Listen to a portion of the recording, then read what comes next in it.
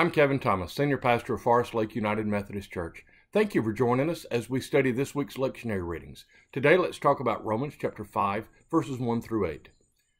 Therefore, since we are justified by faith, we have peace with God through our Lord Jesus Christ, through whom we have obtained access to this grace in which we stand. And we boast in our hope of sharing the glory of God. And not only that, but we also boast in our sufferings, knowing that suffering produces endurance, and endurance produces character. Character produces hope, and hope does not disappoint us, because God's love has been poured into our hearts through the Holy Spirit that He has given to us. For while we were still weak, at the right time, Christ died for the ungodly. Indeed, rarely will anyone die for a righteous person, though perhaps for a good person someone might actually dare to die. But God proves His love toward us, in that while we still were sinners, Christ died for us. Grace is a gift that we didn't earn and we don't deserve.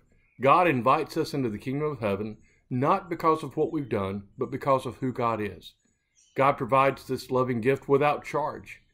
In this text, Paul boasts about grace. He boasts not because of his accomplishments, but because of God's goodness.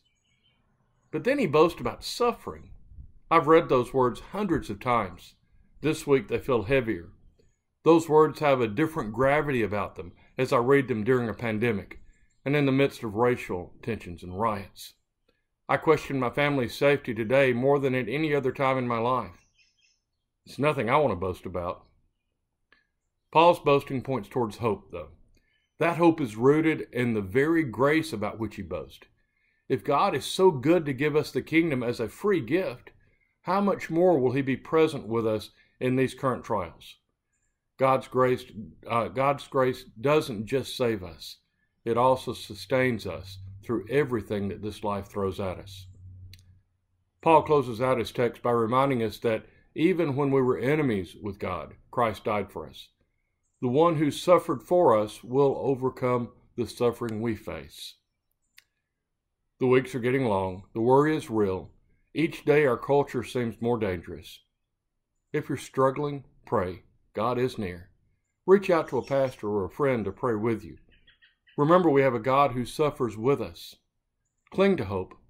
Hope does not disappoint, because God who raised Christ Jesus from the dead will also strengthen us for every challenge that we face.